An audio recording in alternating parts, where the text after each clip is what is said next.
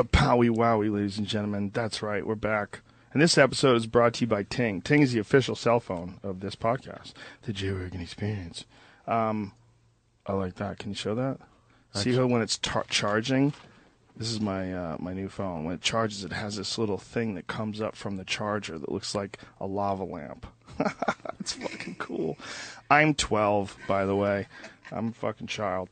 But this is the official podcast sponsor phone company, and Ting has sent me this one. I really like. This is the Samsung Galaxy S5, and what Ting is a cell phone company that uses a Sprint backbone.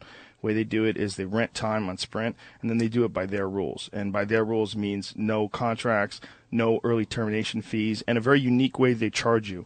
The way they charge you is like, it used to be like if you had X amount of per minutes per month. If you went under that, you didn't get any money back. But if you went over that, you got some sort of overage fee that you were hit with, and it was usually more money for those minutes than it was for your previous minutes, which doesn't totally make sense, right? Well, the way Ting decided to do it was just you pay for whatever you use, which I think is what everyone's going to do eventually. I mean, we've talked about this ad nauseum on the podcast, but the best comparison that I can make is what it used to be like back in the day when you used to have what they used to call long distance fees. It used to call you, like when I lived in New York and I would call someone that lived in Boston, I used to have to pay long distance. It wasn't a local call. Like if you wanted to call someone in California, it would cost you more. It sounds so stupid today, but back then that was with regular phones. And fucking God forbid if you called long distance on your cell phone back then. Good Lord, it was brutal. It was so expensive that sometimes you didn't even have enough money to call somebody, and you would have to call collect. And collect calling cards were one of the biggest advertisements in the rural. Every commercial was. Yep. My mother made me send a letter because she didn't want to pay for the long distance. That's crazy. It was insane. Because my spelling is so bad. It was super expensive. Well, that's the best analogy that I can make. And I think that the way Ting's doing it, eventually that's how all mobile companies are going to do it. Ting, when you want to cancel, you just cancel. You own your phone. If you buy your phone from Ting, they activate it, you own it. And you can get, like, if you're a weirdo and you like fucking flip phones, they even have those. They have the Samsung M400. A lot of people are going retro, Brian. A lot of people they're going with two phones. They're going with a phone like this, like the Samsung Galaxy S5 for like their internet shit, their smartphones, for their like email, and then they're going flip phone for calling. Just call me, bitch. Stop playing games. Only call me. Dana White buys them in boxes, old refurbished flip phones. And didn't you just post something the other day about somebody who only uses pagers, like the founder? Yes, I did. Yeah, some guy who's a tech security expert. He won't use anything but a pager. Fucking Too bad he can't get in weirdo. touch with anybody.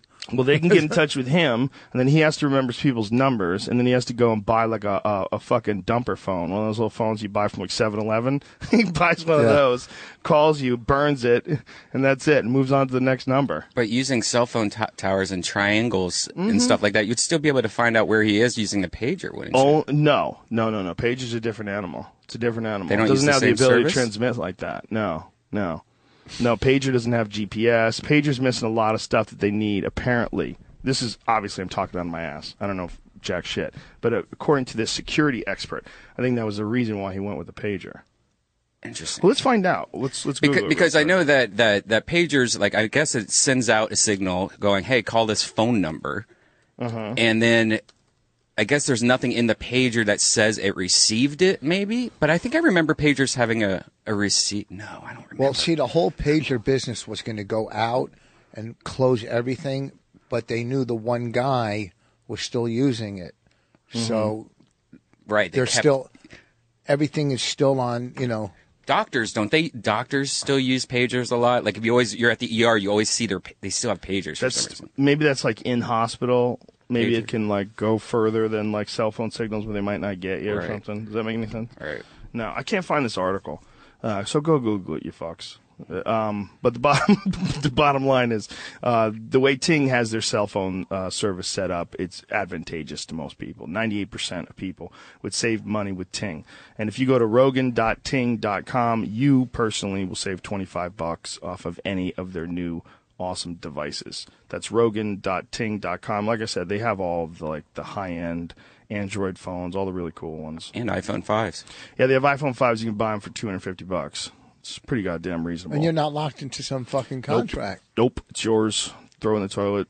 Stick it up your ass. Speaking of toilets, do you think all phones in like the next year are going to be waterproof? Because it seems like that would make sense. Yeah, that's the other thing I love about this Samsung. This Galaxy S4 has a little tab on the bottom. You close the door, and it's water resistant, quote unquote.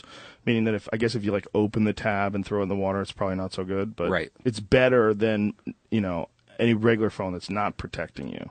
Yeah, my friend just dropped hers in the toilet, and I told her to suck the water out, but she wouldn't do it. So now her phone doesn't work.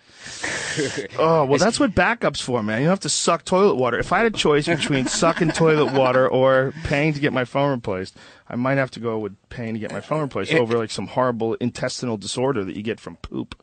Jesus, I won't even drop my phone in to suck toilet water. I mean, how could you suck it out, man? I just don't know how you can because do it's that. either like, hey, do you want to just take some mouthwash later, or pay $250? Put it in rice. Yeah, you gotta put it in rice. That's what she did, but I didn't have any rice. I only had an old box of rice-a-roni, which should be the same thing, right? Yeah, there's rice. Yeah, in the that. word rice is in the fucking. Right. Yeah, but I didn't know if they like put some other shit in it. If you had a box of. If you had a box, still didn't work. A box of Quaker oatmeal, maybe not, because it doesn't say rice.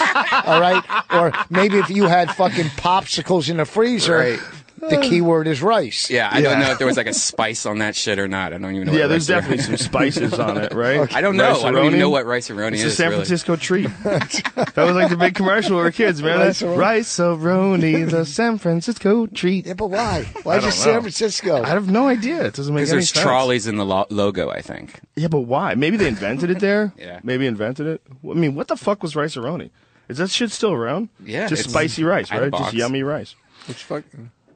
Anyway, Rogan.ting.com. We're also brought to you by Onnit. That's ONNIT. Last commercial. Onnit is a human optimization website.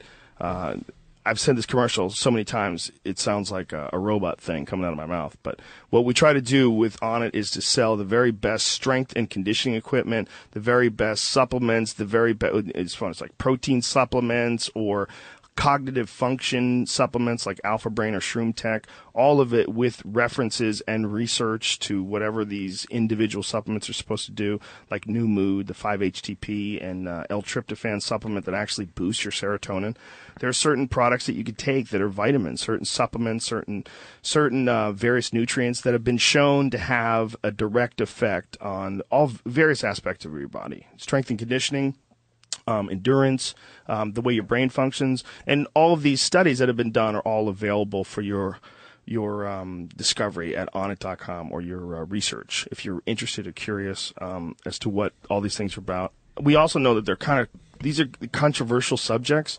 Saying things like performance enhancers for your brain is a lot like saying big dick pills to some people. Their bullshit alarm goes off, and it should.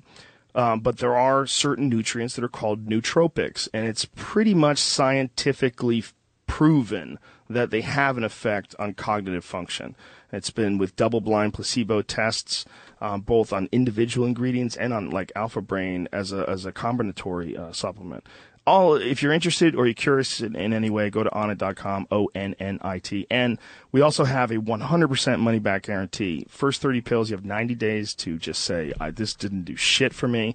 You don't have to return the bottle. You don't have to do anything. You get your money back. Our goal is to just establish a relationship with you. We're selling you the very best products that we can find that aid you, whether it's for conditioning, like kettlebells and battle ropes and all these different things that various tools that a lot of different people are using now for strength and conditioning. Onnit has this new guy. His name is John Wolf.